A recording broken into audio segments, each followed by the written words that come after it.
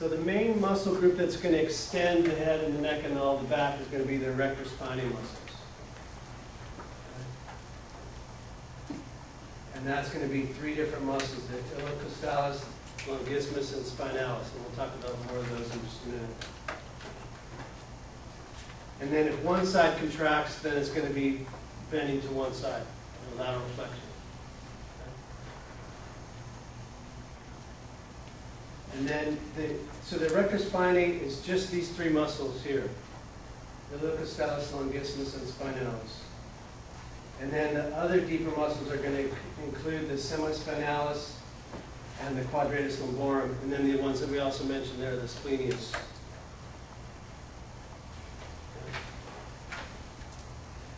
So the way to remember the erector spinae is you start from the lateral to medial is ilicostalis, longissimus, and spinalis. So I like studying, right? Everybody likes to study, right? Can I get an amen?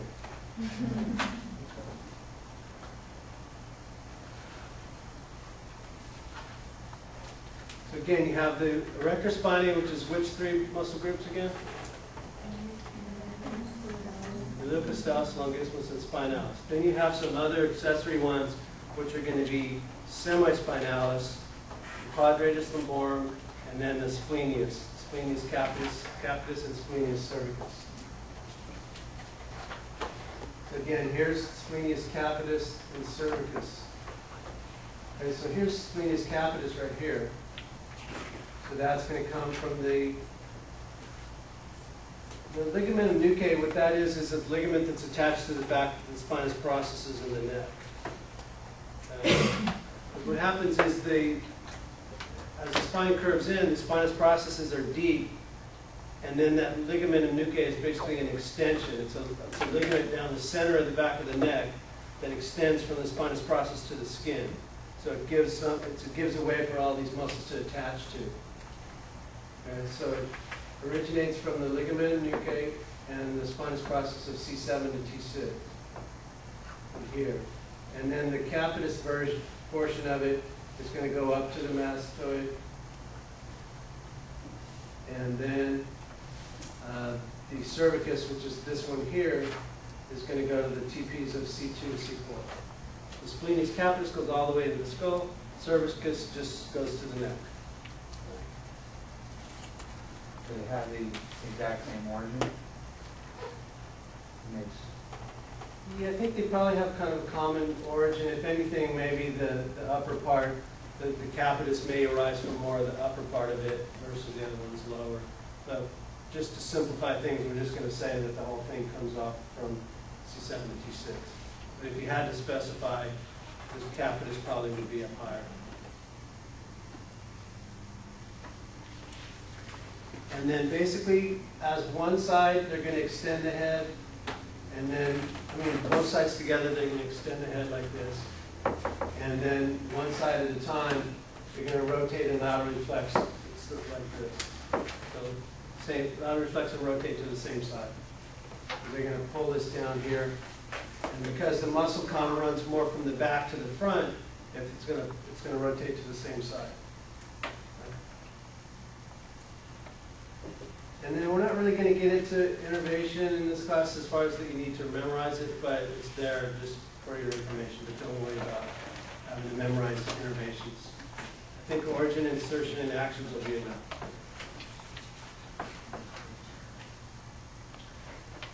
So then the erector spinae itself, those are the three different muscles, the ilicostalis, longissimus, and spinalis. Okay, so if we break down this word here, where do you think it's going to attach to as far as the origin? Remember, in a muscle name, the origin usually comes first. So what does that sound like? Is this from here? Ilium? Yeah, ilium, iliac crest, all that kind of stuff. So it's going to come from the iliac crest, and then there's something else we'll talk about, the thoracolumbar fascia. And so you can imagine that's going to be in the thoracic spine, the lumbar spine, it's going to be a sheet of fascia. So ilio, so we said it comes from the iliac crest, and then Costalis, what does that mean? Ribs. So it's going to go from the iliac crest to the ribs. And then depending on the different portions of it, you're going to have the lumborum is going to come off of the iliac crest here, and then the thoracic is going to come from 6 ribs, and the cervicus is going to be up a little bit higher. So it gradually kind of works its way up. And we'll look at some pictures of it to get the idea. But it basically kind of starts out like this in the lower part, and then lumborum, and then thoracic and cervicus. So basically, all these muscles are going to extend the spine if they both contract, and then laterally flex if only one contracts. So then moving from laterally to medial, now we have longissimus, okay, and again, they kind of work like this, where the ones that are most lateral start lowest, and they don't make it all the way up. They have 3 different segments. The iliocostalis is going to come from the ilium, and it's going to have a thoracic part and a cervical part. But then as you move farther in, the longissimus is not going to have a lumborum part. It's going to have thoracic, cervicus, and capitis, meaning that it's going to have parts that are mostly in the lumbar portion, thoracic, and cervicals. Okay? Even though it originates in the lumbar spine, it's still only called a thoracic part, a cervical, and a capitis part. Okay? The capitis, again, is going to go all the way up to the skull, to the mastoid. That's why it's called capitis. And again, it's going to extend the spine. And then also, in this case, it's going to, now we're talking about maintaining the position of the head. Okay?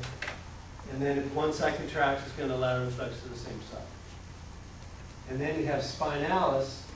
So the name of it is spinalis. It's just going from one SP to another SP. So it's just right clustered in the middle. Okay? So it goes from spinal, from SP to SP. And you only have 2 parts in this.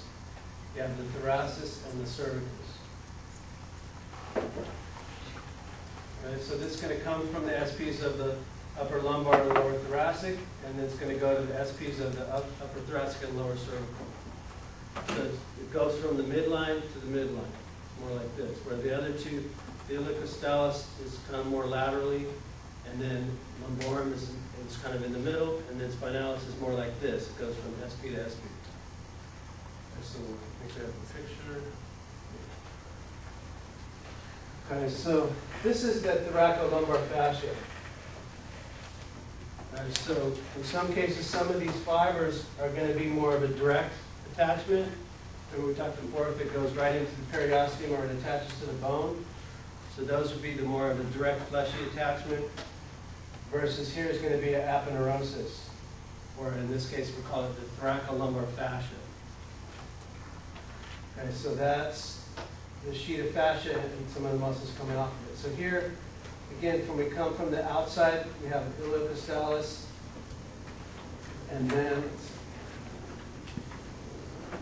here's going to be longissimus, and then now you can see the spinalis is going to be like this, where it's going to, the SPs are in the middle, so it's starting in the middle, and it finishes in the middle.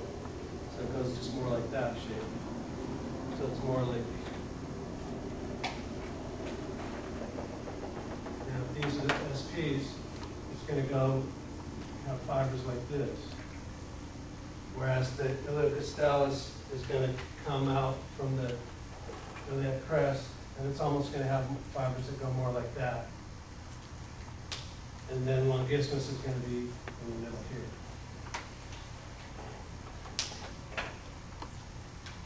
So then here's going to be the iliocostalis, and it sort of flares out like that. And then longissimus is going to be more in here, and then spinalis goes from SP to SP.